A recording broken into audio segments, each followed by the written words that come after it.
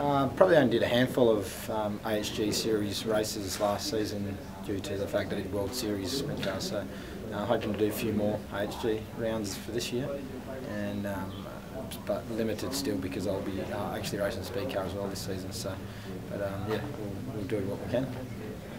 What's the team doing differently, obviously, apart from racing a Speedcar, as far as equipment goes?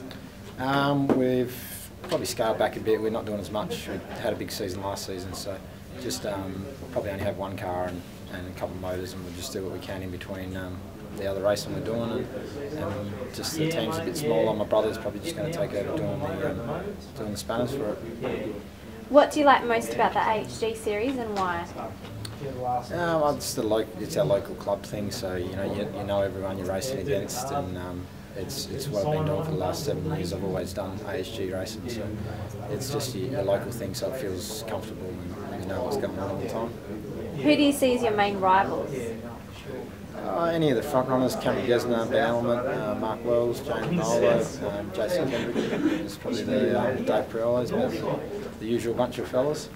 What do you like most about the Perth Motorplex, and what's the biggest challenge for you as far as that track goes?